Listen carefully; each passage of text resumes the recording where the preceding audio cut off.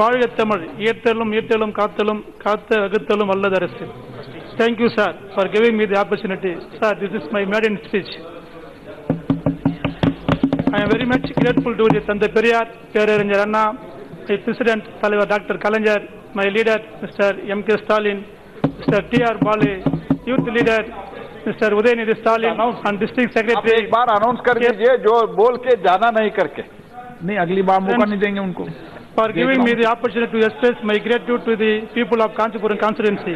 Sir, today I would like to draw in the attention of the House about an incident led by the constituency, my honorable Sarkar. As we all know that India is largest consumers of silks and silk products, and also the second largest producer and importer of silks in the world.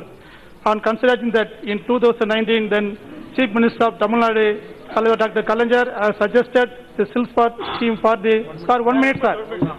Welfare, the waivers of the central government have accepted and the announced by project for waivers welfare called Periyar Anna Annual Silk Spot to honor former Chief Minister of Tamil Nadu, C.N. Annadurai at home town Kanchipuram.